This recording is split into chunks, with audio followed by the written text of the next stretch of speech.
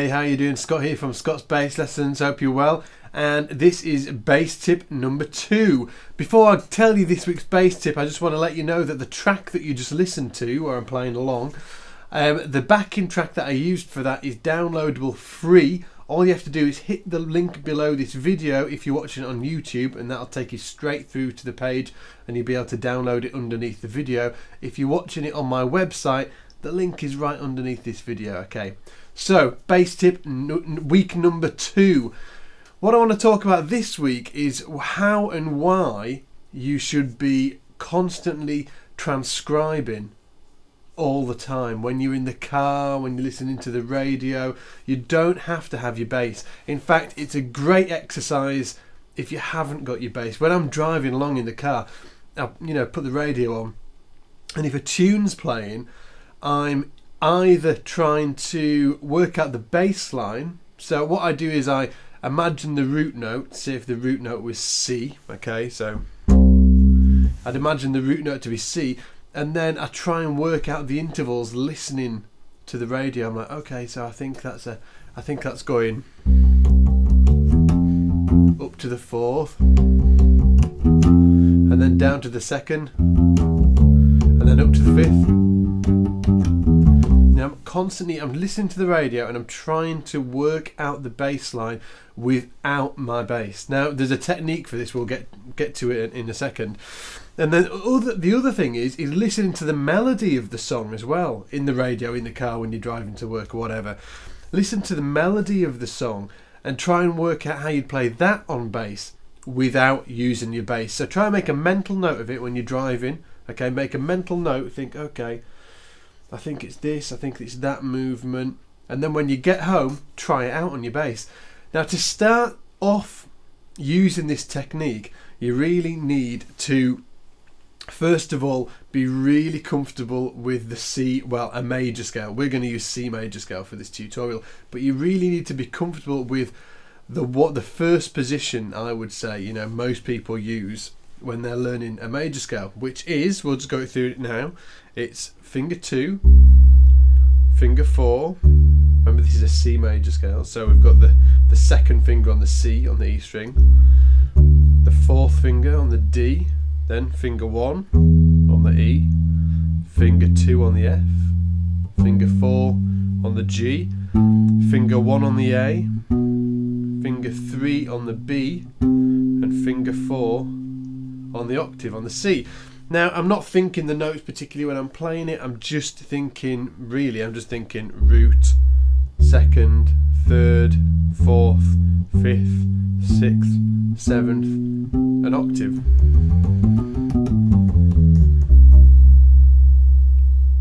And the numbers, I've always got numbers assigned to my fingers, would be 2, 4, 2, 4, 1, 2, 4, 1, 3, 4. And because I've always got my hand in this position, I can just think 2, 4, 1, 2, 4, 1, 3, 4, 1, 3, 4. And I've got a good idea of my scales by using that little number system there. Back to what we were talking about. So what you want to do is really, really ingrain this major scale pattern in your brain, really, and in your hands. And then I want you to listen or take really simple melodies with your bass in your hand. So this is almost before you go in the car and try and transcribe tunes and listen to the radio and get them down on your bass without actually having your bass there. Before that, get your bass, okay, play the C major scale up and down a few times, and then take really simple songs like Fairy Jacques, for instance. Ba-dee-da-da, da-dee-da-da, da-dee-da, da-da-da, da-dee-da-da-da, da-dee-da-da-da-da-da-da-da-da.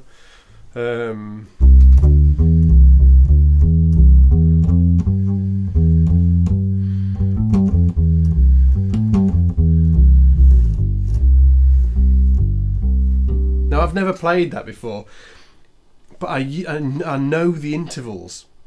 I know the intervals within that C major scale or any major scale. It's within that pattern. Now I know them intervals because what I started to do years ago is relate the intervals to famous songs. So, for instance, if I'm going up a ba ba, if the beginning of fair is like a ba dee ba da, if I thought, okay, that's my root note, ba ba, what note's that? Ba ba. Well, that's a major second. Remember, we're in the major scale shape here, and it's the same as happy birthday, ba ba ba ba. So every time I hear that ba ba, I relate that to happy birthday, ba ba ba boo, ba da. Okay. Now the next note in the C major scale, or any major scale, is the major third. And again, I've got a famous song that I relate to, ba ba, and it's "Oh When the Saints." Oh when the saints, oh when, ba da. So it's root major third, ba da. Now you don't have to use the songs that I use. You can find your own songs. But what I'm saying is that you should have songs that help you remember the intervals when you're playing them. Okay, so ba ba. Oh when the saints, oh when the saints, oh when the saints come marching in. Now the next one, boo dee, is a real easy one. Boo ba, it's the fourth, so 1 2 3 4. It's amazing grace. So it's that first amazing grace. So remember that one. Boo da. The next one is my favourite one. Boo da. It's the perfect fifth. Boo da. And this is Superman. Ba ba da do da dee o dee. Boo boo dee do da dee o dee. Boo da dee do da dee do dee o dee do do do. But it's that first ba ba da.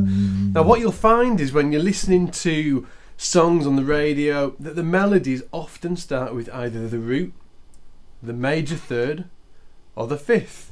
Boo da. So you'll be able to know, you'll be able to recognise that that's a fifth because the band will be going, but the singer will be ba dee dee da da, for instance. So she's ba, come on that major fifth, ba dee dee da da do da do, ba dee da dee dee dee. And then just take this concept and run with it. So you want to be able to put any interval to a famous song. So Jaws, for instance, would be the minor second.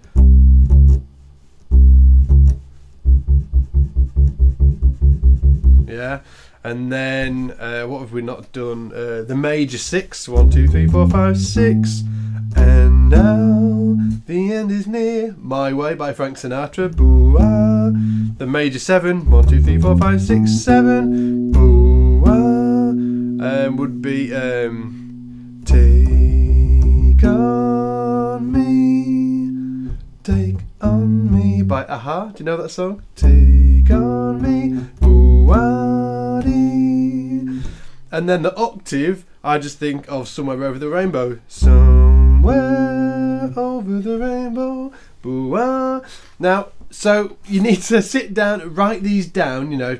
So you've got a song for every interval within the major scale, and then grab your bass and try and work out some really simple tunes that you know, without almost, you know, without going, you know, without searching around for the notes.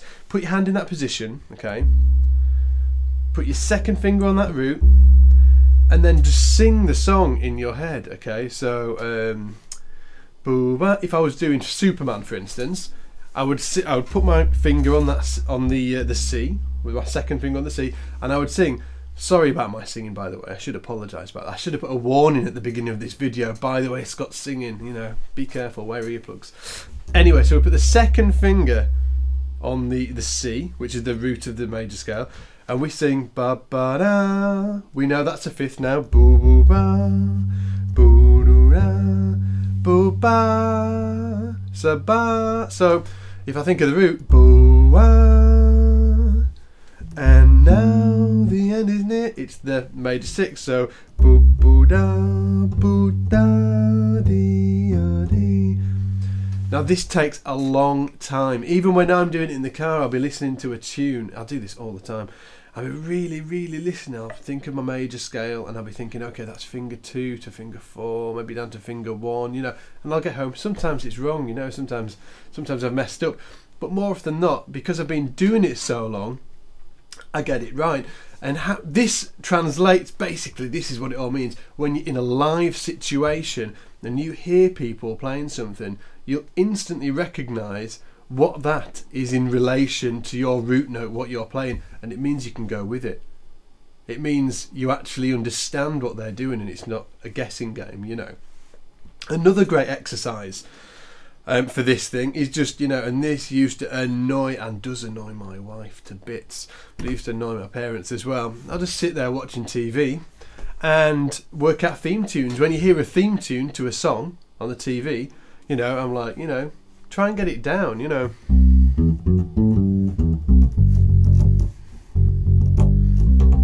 I'm sure you've heard that one before. I used to do that all the time, and again, it's just that interval recognition thing that you're looking for. Then you can get this concept and use it within your soloing. For instance, when I solo, I can generally sing what I'm playing.